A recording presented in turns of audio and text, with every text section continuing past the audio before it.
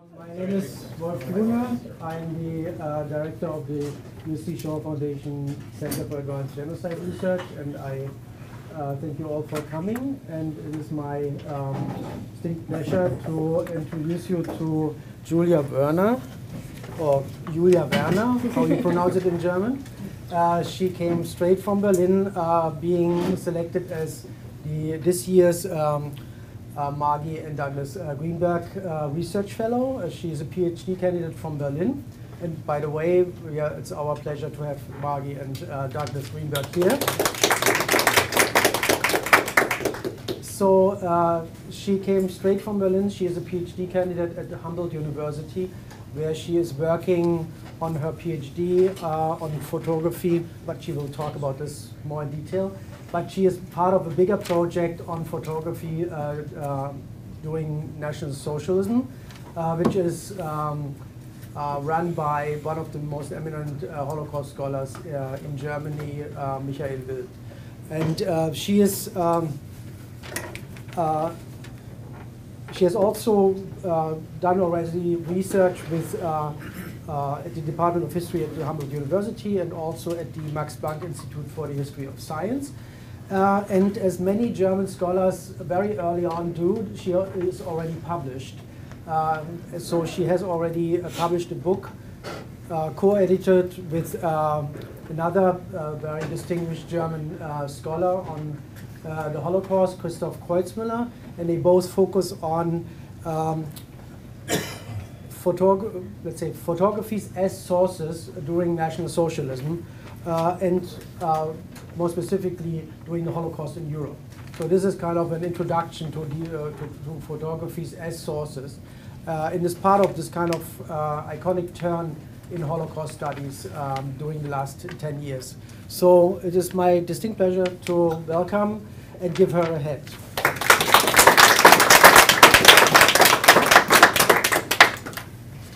Okay, so thank you for the introduction. So this lecture is now, basically it marks the end of my two and a half weeks stay here as a Greenberg Fellow, but it's definitely, for me, only the beginning of working more with the testimony. So thank you very much for the opportunity to start with that here. So my talk was announced as Beyond the Pictorial Frame, the Ghettoization of Jews in Poland. So what I'm going to talk about is the actual moment of ghettoization and the forced move of the Jewish population in Poland from their homes to a designated ghetto area. I'm going to start, and I'm first of all going to talk about my photographical sources, and then in the second step I'm going to talk about how and why I've attempted to combine the photos with the testimonies from the Visual History Archive. Yeah, Wolf already said that my PhD is part of a bigger research project, Photography During National Socialism at Humboldt University. And maybe just very briefly, like the project is mainly looking into private, non-professional amateur photography as a historical source. Like there has been quite a bit of research on propaganda and propaganda iconography. But yeah, we're more focusing on like private photographs from like private practice. And my project specifically is looking into occupied Poland. And when I started my research, I was more looking for broadly like for photos from ghettos. But in the process of my research, I just found a whole lot of photos that just showed like the day of the ghettoization and the actual move. And that was something, like for me it was surprising because that's something that I didn't know a lot about. I hadn't seen a lot of pictures, and also like in research I hadn't read much about it. Usually it's just like one sentence: on this day they had 1 day to move, or they had, like in the case of Litzmannstadt, they had a couple of days, but usually that's about it. And there are some publications that deal with the life in the already established ghettos and kind of look into the consequences in the everyday life. But I mean, and generally historical research is more focused also, like, especially I think in Germany, like on structural questions and questions like the function of the ghettos.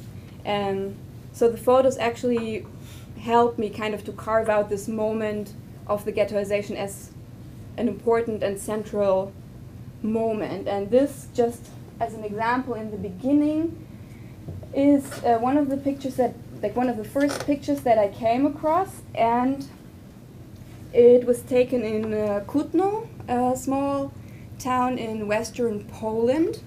And this was taken like early evening on the day of the ghettoization on June 15th, 1940.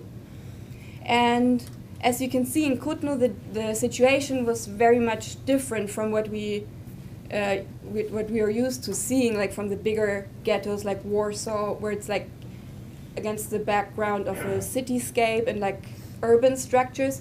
In Kutno, the Jews were notified on Saturday and they had to move on Sunday, and the area of the ghetto was on the area of a former abandoned sugar factory, and there were only 2 intact buildings, and the people basically were allowed, could bring their stuff there. It was 2 kilometers from the city center, and then basically they were just left there with the things. And like this photo left a very, very strong impression on me because of this extreme situation. And here, I mean, also it's very hard to describe the structure of this image. But basically you kind of have to look for scenes. I don't know if the quality is good enough, so you can kind of detect some details. Like you can see like people here, you can see there's still some horse carts, people are about to like unload all their belongings. But that just as an example for a photo in the beginning, and that kind of got me thinking about this particular moment and why it was important, and that it was of course important on a level for the cities themselves, that it changed like the whole dynamic of the city. Like in Kutno, all the apartments that were left behind in the city center were then later given to ethnic Germans that were resettled, or also to the Polish neighbors. And then of course, and that's also where later the testimonies come in, of course it was like a very important moment in the individual biographies of the people who had to move to the ghettos. And one of the survivors of the ghetto in Krakow remembers in her memoirs, and she writes, it's in German and I translate it, she writes about the day of the ghettoization. This would be a painful step. A life full of memories has been collected in this apartment. We loved this apartment very much and we took very good care of it. And this is also the place where the 3 siblings were born. But in just one moment, our whole life has to be packed up. I'm now going to talk a little bit about the historical context of the ghettoizations, and then more about the photographic material. So I already mentioned a little bit that a lot of the research and debates on the ghettoization policy are based on or focus very much on perpetrator documents, and see it like from a perspective of population policy, and kind of consider the ghettoization as, look at it like as a form of social engineering, or like as a part of a history of like competing institutions and questions of what the like dominant motives for the ghettos were, but very rarely are the actual results of these policies taken into consideration, and like what leaving apartment and belongings behind actually meant. And also visually, this moment of transfer has not been a part of the established groups of images that are published again and again in catalogs and exhibitions.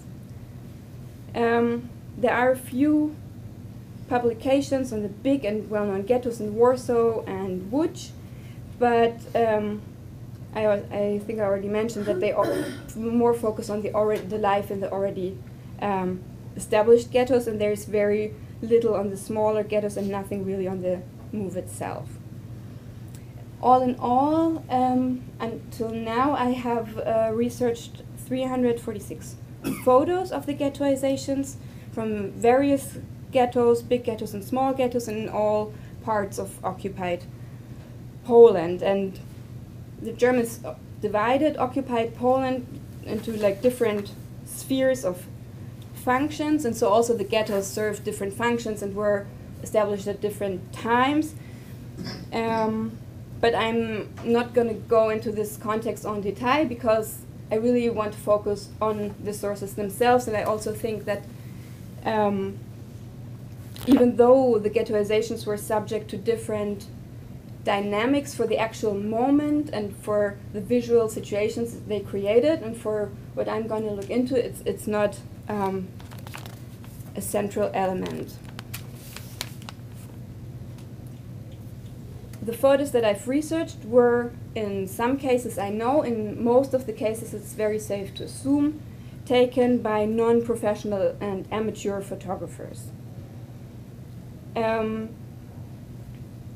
And there has been research on propaganda photography, but this idea of really working with non-professional photography in Germany started like around 20 years ago with an exhibition about the role of the German Wehrmacht in the attack of the Soviet Union, where in the exhibition they used a lot of private photography as an illustration, but also as a proof to show proof of the mass shootings. And since then, this idea took off slowly, but I would say it definitely gained some momentum in the last couple of years. The photos that I've researched are mostly single photos, and in a lot of cases I know very little about the photographers. And that's also one of the very big challenges of working with amateur photography, that because for a long time it was not considered a valuable source, so the archives, sometimes they took them in, or they just took like single photos out of other files and put them separately, so very often there's not a lot of context information available, and it was kind of assumed that the photos as a window to the past would just speak like for themselves, basically. So yeah, I have 350 photos with different degrees of information. So in my analytical approach to deal with these photos, I try to carve out the dominant modes of depiction of the ghettoization. So I try to work out patterns of depiction, certain like aesthetic phrases, and to interpret them. So what I did first is like I made a distinction between the two photographical situations of waiting and actual movement, because there's a big group of photographs where the people actually just took out their belongings and are waiting either to leave or for horse carts, and then there are the pictures that actually where the people are actually moving towards the ghetto. And so this picture was also taken in Kutno. This is actually a part of a series, and yeah, here you can see a lot of things and belongings. The people have taken them out. They're sitting in front of the houses, but like the things take up a lot of space or room in the photograph, and you actually have to kind of look for the people in between the things. There's the little boy here, and actually he seems to be the only one maybe noticing the camera. There's another little boy here. Then there's two women standing here facing this direction. You can also see that they are wearing the Star of David. Star of David, yeah. Star of David, yeah. Then there's another woman sitting here, another one is here. Then the next example is a similar scene also in Kutno.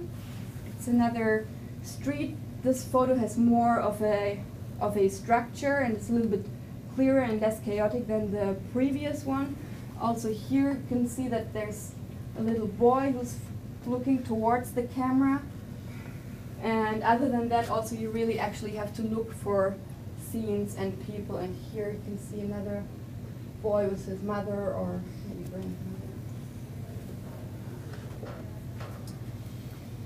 And the next one in this kind of series is also that gives kind of an overview of the situation, but also here you see a little girl facing the camera, but it does not focus actually on the people in the pictures or scenes that are happening during the ghettoization. So for the photos that depict the waiting, the dominant type is usually taken from quite a distance, and it tries to document and give an overview over the chaotic scene that has unfolded in front of the camera. The people on the pictures are usually not in the focus, and they're not depicted as active agents or subjects, and the way in which they handle the situation that they are put in is not part of the majority of the photographic frames. So, and only what I did a little bit, only if you really look closer and do like a little bit of detective work, you're able to detect people and what they do. They sit, they carry things, they communicate, or they contemplate. And because of the distance taken on by the majority of the photographers, and because the people are so absorbed by the move, there's very, very little interaction between the cameras and the people being photographed, with an exception of the children. Maybe to make it a little bit more clear, this type of photo I'm talking about, I'm going to give you like a picture that's maybe a good contrast, that was also taken during the ghettoization, on the day of the ghettoization in Kutno. And this is usually an image that, compared to the other images, people react very, very strongly to. And that's probably also like the type of image that would be chosen for an exhibition or a catalog. Because here the photographer really, there's interaction between the camera and the people, and usually the mother is really always in the center of discussion about this photo, and she is like with the scarf and the baby she's holding, she appears like an icon.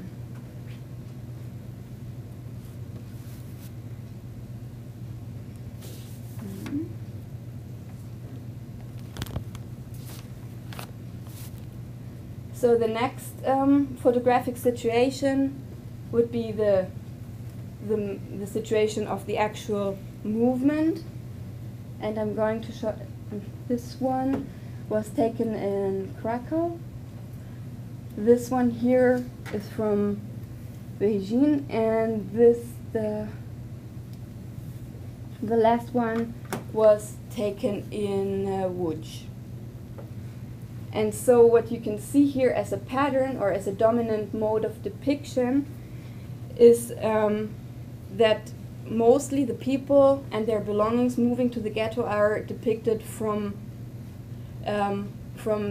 slightly from the side or from behind, but so that you get kind of an impression that they're like going away, disappearing, or vanishing, like to different degrees here, because here it's a little bit further away from the camera.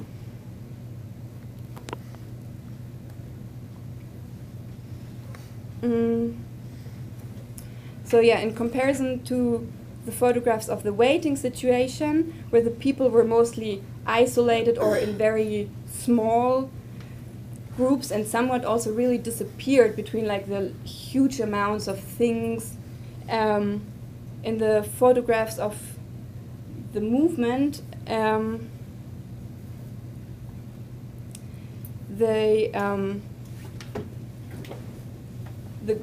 the isolated people from before are kind of made into one homogeneous group moving in one direction. So all in all, the photographs make the individuality of the people photographed invisible.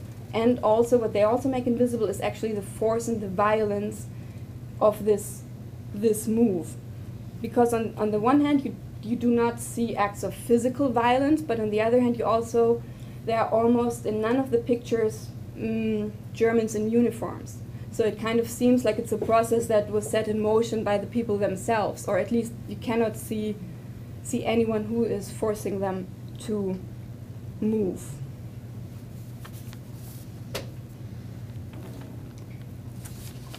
And of course also just the mere act of taking a photo in that situation adds another layer of violence to it. So photography, or the creation of a representation of this situation, of this forced move, extends the act of violence basically until today. And even though photography was not as common as a practice as it is today, obviously in 1939 around 10% of the German population owned a camera, it is still safe to assume that of course there was an awareness and understanding of the photographic situation and practice on both sides of the camera. So what the photos helped me to do was to bring out the importance of this moment of the ghettoization, also to open new perspectives. Like I found images that are unusual, that add understanding. Like in the case of the Kutno ghetto, but at the same time, as I've already said, they make the force and the violence that also happened somewhat invisible. And all in all, they reproduce the perpetrator's perspective, and they also dehumanize the people. Of course, the process of the ghettoization does that in the first place, but the photos of the ghettoization seen through the eyes of the perpetrators, of Germans in uniforms or bystanders who keep a distance and do not focus on the people in that situation, perpetuates that. So in the process of the ghettoization, the Jewish population was forced into being a group, and the photos reinforce that. And that is generally, in my project, one of the biggest problems, that a majority of the photos that I have found was taken by Germans, by perpetrators, by non-Jewish bystanders, but there's very, very little material taken by the Christian Polish or Jewish Polish population. And so you always have a very peculiar perspective, namely that of privileged ethnic Germans or Reichsgermans, who were of course in a completely different situation and had very easy access to cameras and roll film and generally the means of production. And the main reason, of course, why there are almost no photos taken by Jewish Poles or Catholic Poles is because the Nazi occupiers tried to control the means of production. And Poles and Jews were not allowed to own cameras. The Germans also dispossessed Polish photo labs. They banned Polish professional photographers from employment and also confiscated private cameras. And also, for the ghettos, it's assumed that there was a general ban on owning photographs, and so generally the Jewish population had very, very little influence on the outcome, or like on the photos, on the level of production, on the level of the motives, also like in the photographic situations that they were put in on the other side of the camera, they often had very little influence. And also, of course, in the distribution.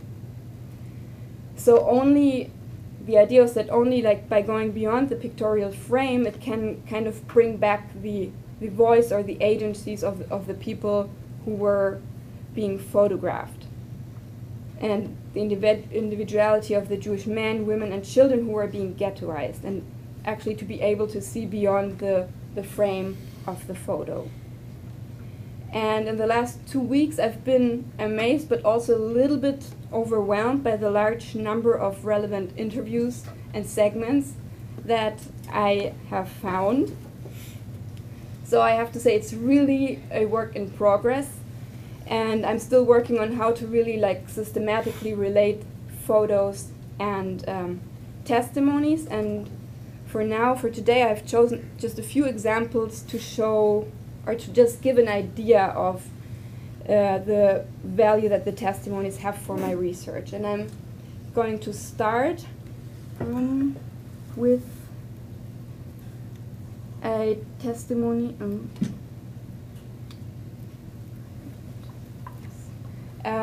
from a lodge from Litzmannstadt, and the Roman Bäumelgreen, he describes the ghettoization, or the day of the ghettoization, as follows. The interviewer asked, how much time were you given to move? We had a week to move. What were you allowed to take?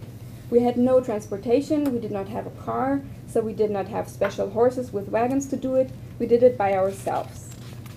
We packed everything in packages, and my father, he was that time home, we built little platforms with little wheels, and then we moved from one place to another. What were you allowed to take with you?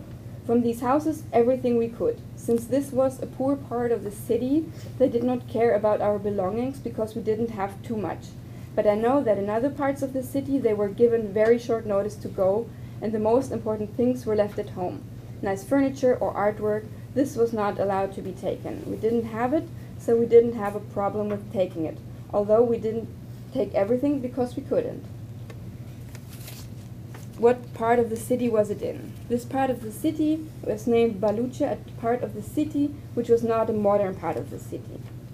What happened when you arrived at the ghetto? What was the first thing that happened? First of all, we had to move, and this took a few days. We had to do it little by little, and when we arrived at the ghetto, we got a worse apartment than we'd had before. The whole trip could have taken 45 minutes by foot. So what I found very interesting about this is that the way he remembers the different ways in which people were treated based on wealth and class affiliation, and depending on which kind of neighborhood they lived in and whether their belongings were of interest. But he also talks about the conditions of the forced move, that even though in Lodz, at least some of the people from the poorer neighborhoods were given a couple of days to move, they were still left with no help to do so. And it's often in other testimonies also mentioned that Jews had to pay a lot of money to the Polish population in order to get help and a horse cart. And or what that also happened, and what he also mentions, is that they built things to help with the transport themselves. But most of the time they had to leave a lot of things behind because of course they were moving to a much, much smaller space. In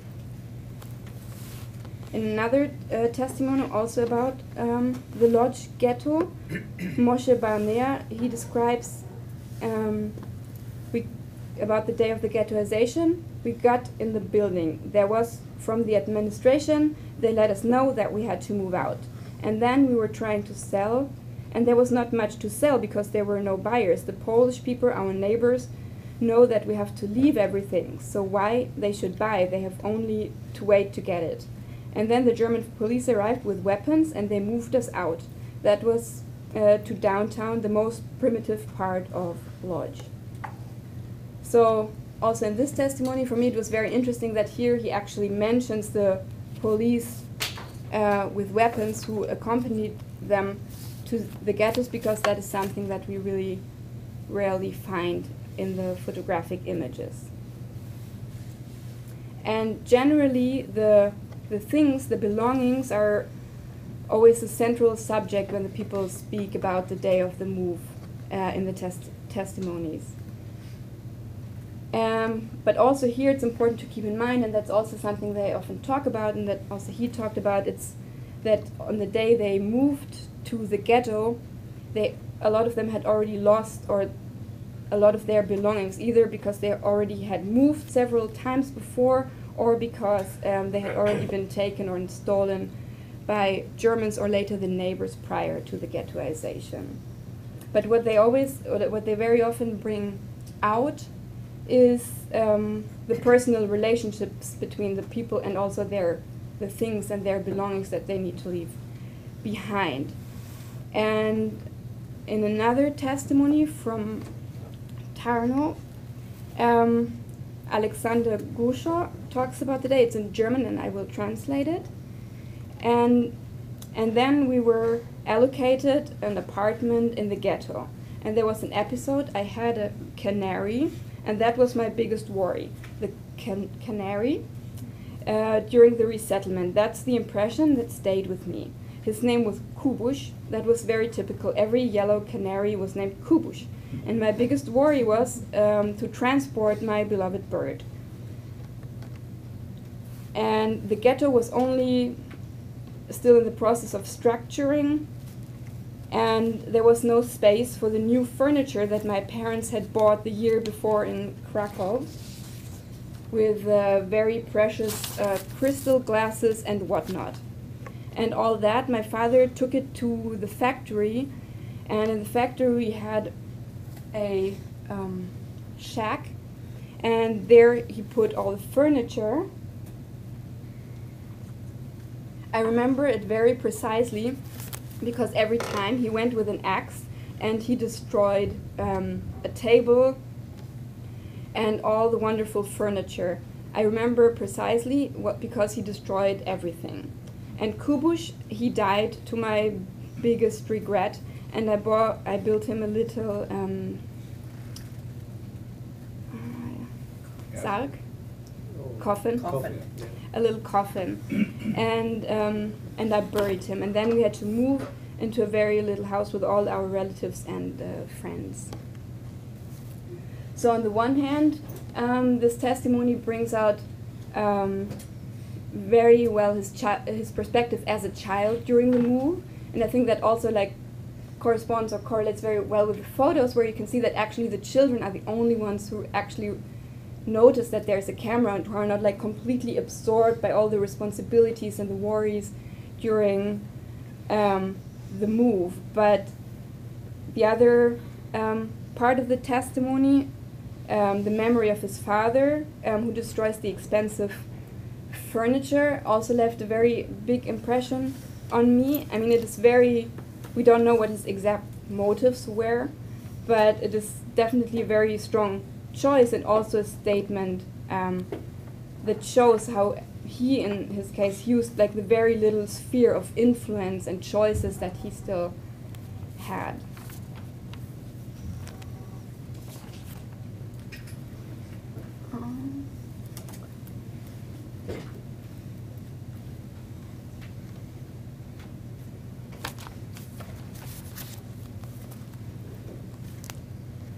And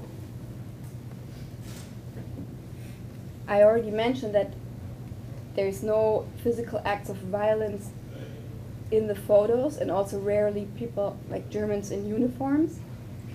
But for Kutno, I found one testimony where Gordon Klasky talks about the day of the ghettoization. And the Germans, they gave the order to the Jewish population that everybody has to report the next day to a certain place. And this was called, it used to be a factory that made sugar, it was called Constantia. And over there that Sunday we were allowed to take whatever we could. What were you allowed to take with? Furniture, whatever, you know. You couldn't take any dogs or cats, so furniture you could take along with you. And tools, but most things we left. While we were taking our stuff, they used to, the mayor of the city, I remember his name, he was an SA man, and his name was Sherman, and he was walking through the Jewish homes, and he used to beat us. He used to take out everything, you know, and he used to beat us over our heads, fast, fast, you know, schnell. So this testimony actually helps to bring out this incident during the ghettoization in Kutno that would otherwise, just through the pictures and other sources, be invisible. And he continues to talk about the day of the ghettoization and then also later of the establishment. So that Sunday they took us to that ghetto. It was a big place. And I was forced, at least somehow, I got into that big place, maybe 1,000 people. We put the beds close to each other. There was no place where to walk, just to lay down on the bed. There was a lot of people who didn't have any place anymore. I remember that day there were toilets there and they cleaned it out and they lived in that toilets, and that's the truth.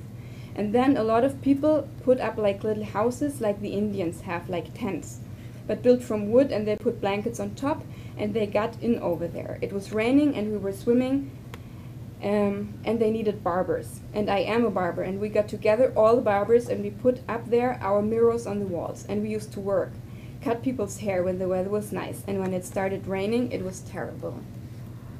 So first of all, here again you can see like the difference of the situation in Kutno, because it was basically for the entire 1.5 years of its existence an open air ghetto, and there were only the 2 buildings that were still intact, but most of the 7,000 people there had to just stay outside.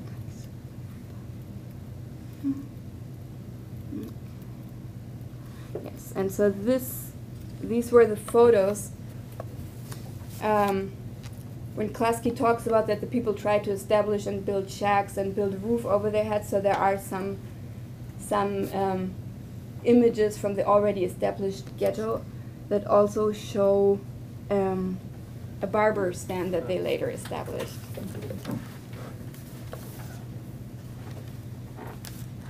So I would say, especially here in this case in Kutno, the connection of the photographic sources with the testimonies allows the viewer to look beyond the pictorial frame and give an idea of what happened outside the picture and also afterwards. But mainly, I think what working with the testimonies helped me to do was to think about the different qualities of the sources. So the photographs, as they're photos by German perpetrators, or at least bystanders, are, I would say, in the majority on an aesthetic level, documentary. They try to kind of document and capture the process. And the interviews, on the other hand, they help really to refine the context and also give a much better understanding of the concrete situation of the individuals who are subjected to this forced move, and also the diversity of the people, of the group, and of their experiences. And at the moment, I'm still really in the process of listening to more interviews, but for now I can say that they have really already helped me to take a much more differentiated look at the situation and also convey a much more complex perspective on the heterogeneous group of people that the photographs tend to homogenize to the viewer. And now I'm open for questions.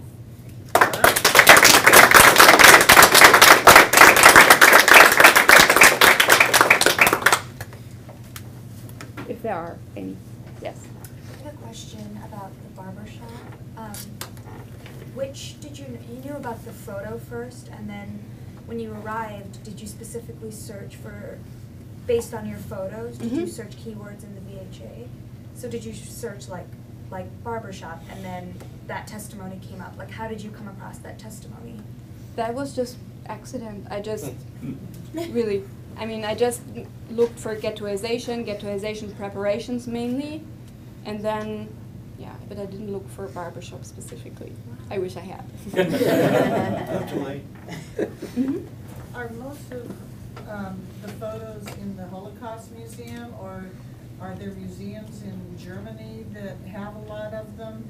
And what made you decide to do this particular research? The photos are already there. What are you trying to accomplish in your study of them? So I've looked and found photos like in small archives in Germany. There's some in the federal archives. Then there's of course a lot of them in Polish archives, and also in the USHMM and Yad Vashem. And so the photo about the photos of the ghettoization is just one chapter of my dissertation, and the idea was, because we're always facing this challenge that on the one hand we have a lot of perpetrator photos, and on the other hand we have also very little context. And so I had this 350 photographs, and so the idea was to kind of work out just what I tried to describe, to work out the dominant modes of depiction and to contrast them with images that are more well known or seem more familiar because they have been published more in catalogs and they are more appealing, but actually like the majority of images that I found, they're actually not very interesting in a way or aesthetically appealing. What is the purpose of your research then, if this is just one section? Of the whole thing? How does this fit in? I mean, we've seen pictures of, we've seen various pictures, so what image and impression should the public be getting out of this? Well, of the whole thing now, or of the ghettoization? Both. Both. Okay. So here, I think for me the most important point was, on the one hand, through the photos to work to show the dominant perspective, not like of one individual perpetrator, but just when you look at a bunch of photos and then like in a very long process of making series and comparing to work out like the dominant mode. And I think like with that, most of the time they're taking photos from the people who vanish, something like that. And then the idea to add the to add the interviews was that moment when I kind of realized that actually starting to listen to the interviews, I started to really realize like how much also the source shaped my view on the ghettoizations, and how much it really does perpetuate the perpetrator's perspective, and how much the interviews actually helped to really like kind of dive into the picture and actually get to the experiences of the people in the pictures. And generally, the idea of my PhD is like I have this large amount of photos, and just really to carve out different methods of dealing with these very difficult sources. And it would be too much to go into detail of all my single chapters now, but that would be the basic idea. Mm-hmm. Why do you think there are so few Germans in the photographs? I noticed in one of the Kutno photographs there is a soldier sort of back up against the wall. But why so few? I think most of us have a mental image of soldiers sort of chasing the Jews into the ghettos and surrounding them. And you point out that the violence here it's in the photograph, but it's not the violence that most of us have in our heads about ghettoization. Why do you think these photographers are not taking pictures of soldiers, or weren't there as many soldiers there as we think?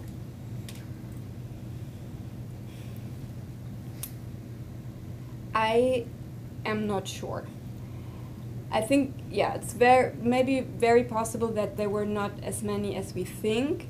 But I'm of course, I also started thinking about if it was, like an intention, and but I think it's very hard, or maybe not a good idea to try to get into the head and try to figure out the intention, because then you kind of get on in this like psychological level, which is very, I think, a very difficult position. Right. So, But you don't think that there's some, I'm thinking of the subjects now. You think that, and I have no idea, but I find the insight about the lack of soldiers so fascinating. Is it possible that soldiers didn't want their pictures taken? That Yes. the people there taking pictures, and they're saying, you know, take pictures of the Jews, don't take, I just wonder about that. yes, I did think about, but I mean, on the other hand, for example, during the deportations, in the there are pictures with Yeah. uniformed people. There's also like no acts of physical violence, but still, so. And there's a difference probably between a small place like Kutno and a big place like Łódź. It's Yeah, I mean, in there are a lot of fascinating mysteries. I mean, in Kutno, because Kutno I know very well, because I have this series of 80 photos, and I actually went there to really try to find like all the spots, which also in retrospect seems a little bit creepy to have done that. And no, but really to just really follow. Yeah. And also but that's really also something that I kind of really just got to me when I was here and really listening to the testimonies, which I also thought. But yeah, so in Kutno, it was actually, I mean, the ghetto was 3 kilometers outside the city center. So, and there were definitely not like soldiers accompanying the whole thing. But I mean, also in Kutno, there's like no place of registration or nothing like that. It just seems like really complete anarchy. At least there's no documentation of it. You use the phrase extend the violence into the future. What I have seen from the photos you're showing us is the extension of the lie into the future. That is the lie to the German people that the Jews are simply being relocated, and the lie to the other Jews who might see the photographs and say relocation isn't that bad. We'll be put to work in the East. We may lose our possessions, but our families are intact, and we go to work someplace else. The absence of violence is very obvious. This is not a Spielberg movie. No. Right. There is no violence. It is actually continuing the lie into the future for the audiences to see the photos. Yes, but I wouldn't say that contradicts that the violence part. Testimonies. Yes, but I mean, I think the violence part that I was talking about was also that it's an act of violence to take a photograph of somebody, and that then it becomes a material good that is, we still have that today, and they never actually agreed to the photograph being taken, nor that actually I use it today to show here. And maybe violence is a strong word, but could certain Polish people have been complicit and therefore been the leaders pushing the people towards the ghetto rather than the Germans?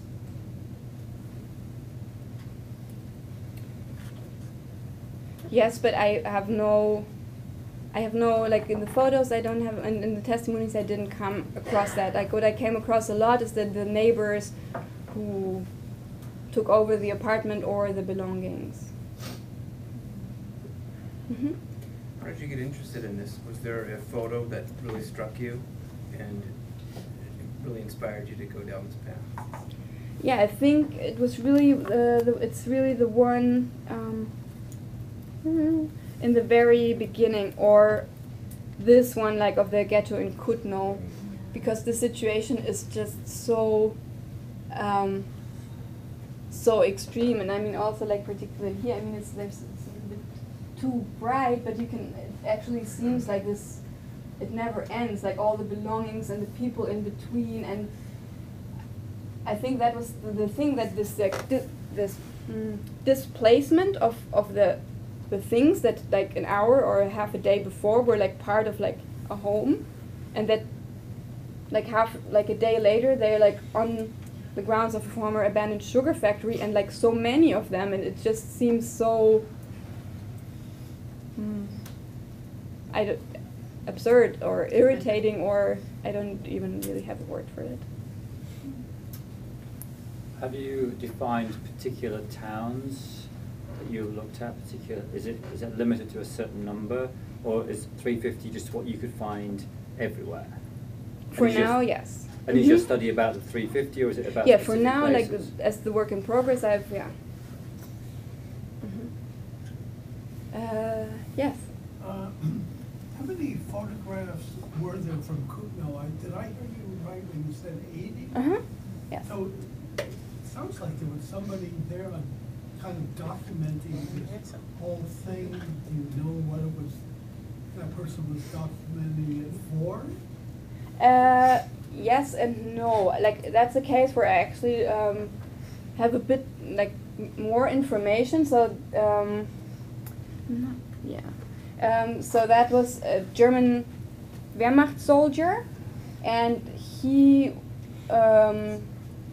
was a teacher, and he was obsessed with taking photos, but also like way before. Like I talked to, like he was a teacher at a school, and I talked to some of his former students, and they always remembered him with a camera, and they also remembered that he was somewhat like, he was like a loner and a little bit strange, like, but he was always just there with his camera.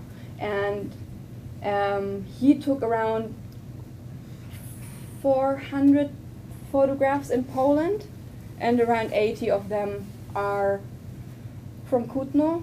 And it's kind of interesting. I think it was like semi-private, because he did do copies for his fellow soldiers, and like also I have some of the lists, like where he has like the tiny pictures, and then he has lists of how many copies are needed.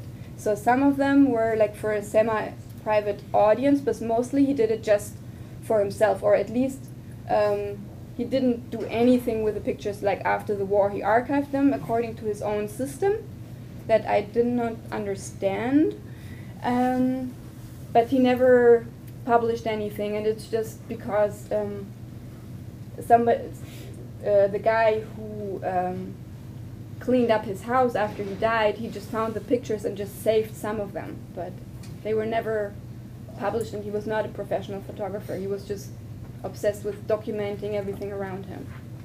But even, I mean, in the case of Kutno, 80 photos are actually, even for him, a lot to take on one day. You started to talk about your research process about going to Kutno and marking the spot. Could you talk a little bit more about that process and how testimony challenged you started to talk a little bit about how watching the testimony challenges that process, or made you reflect on it differently now.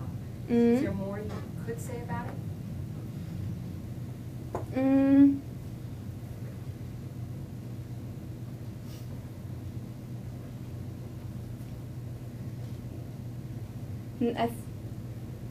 A little bit. I think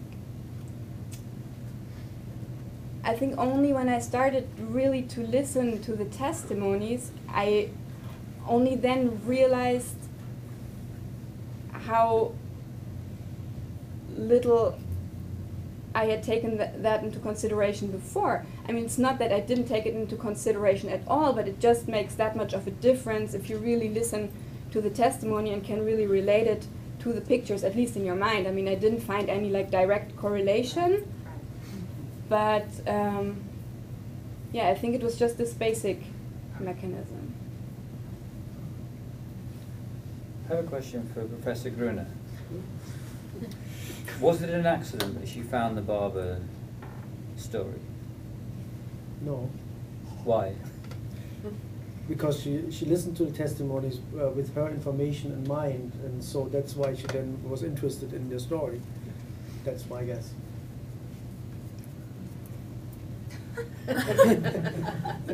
Sounds like it's on it. Well, we were discussing the other day about discovery, and and how discovery happened in research. And I think Wolf's point was you don't discover things unless you actually know that you're looking for them. And so I was just trying to correlate whether you may not have known you were looking for a barber's story, but the Although fact you that sometimes find things you weren't looking for that turn out to be even more interesting than what you were looking for. because it's relevant to the thing that you already the asset that you already found and are examining.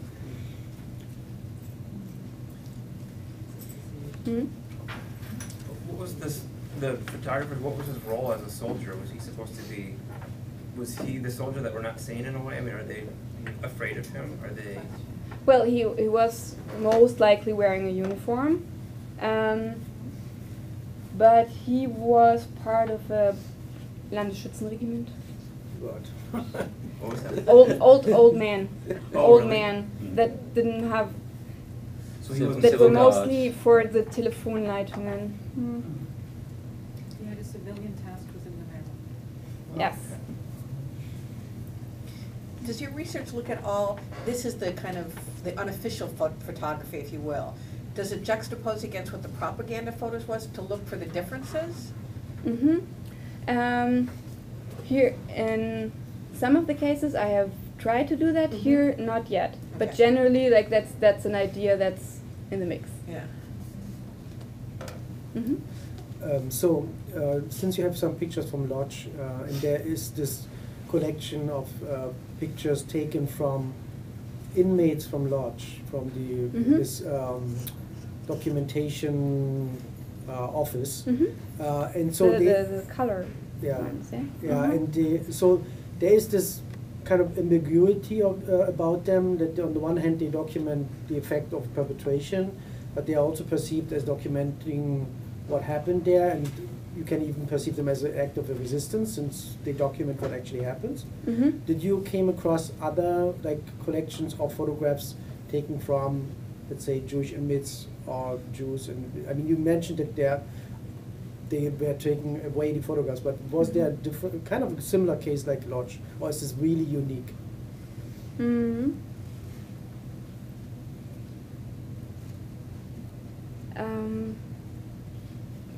Just in ghettos and ghettoization. Yeah, whether ghettoization or later on than the life in the ghetto. Well, there are the in Lodge they also took some secret photos, but I think other than that, no. Like what I've come across more is pictures by Polish underground, because they were not allowed to own the photo labs anymore, but they were still working there, and often they did like extra copies of some of the pictures they developed for German Wehrmacht soldiers, for example, or they developed their own pictures secretly. And like they took, for example, photos of the deportation of Poles. Are there any pictures done by the Polish underground taken by themselves? Because they reported, for example, to London a lot about what happened in occupied Poland. Were there any photographs taken, or is it just written reports to London? I know that there were, I don't know if they took the photos, I just know about this practice that they did like extra copies of photos. Have these pictures been shown to any survivors to try and identify families or who's in them? And how long did they stay in these ghettos like Kutno before, and then I guess their belongings just were taken by non-Jews? I think in Kutno, it was about a year and a half until they were deported. And I think by then the belongings that were there, because they were outside all the time, it was winter, it was raining, and the conditions were horrible, there was not really a lot of valuable things left after the deportations. Some of the things they left in their apartments, but I think the things that they took to the ghetto. And were there any survivors who ever looked at these pictures to see if they found family? Not that I know. It's in these photos are in the Jewish Museum in Rendsburg in the north of Germany. And they've only been there for a couple of years, and they haven't really done anything with it as far as I know.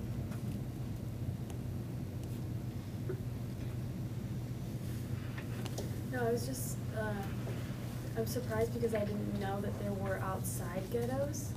I had no idea they were completely outside. Was this one of many, or are there just a few? I think I found pictures of one more case, but I think this was an exception. I mean, most of the time the ghettos were either a little bit outside the city, but most of the time they were like within the city and like a neighborhood.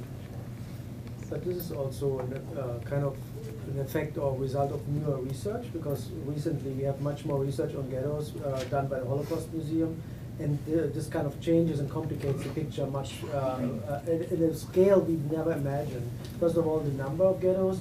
Second of all, the diverse forms of ghettos. So this may not even be an exception. For example, I just found recently for Bohemia, Moravia, where we never knew that there were actually ghettos except terrorism. I found that there were actually a lot of ghettos at the same time in spring, summer 1940s, and also they used factories, for example. So they used all exactly the same like in Kutno they did in Bohemia, Moravia. So we are just starting so we're just starting to know better about all these different and diverse forms. But it's not that our picture is so Warsaw driven or Lodz, where this is this kind of walled-in ghetto, but the majority were not with fences. They were open, some in kind of facilities which had no apartments, and so very diverse picture now.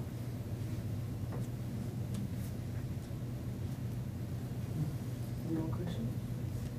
So then I thank Julia for this incredible.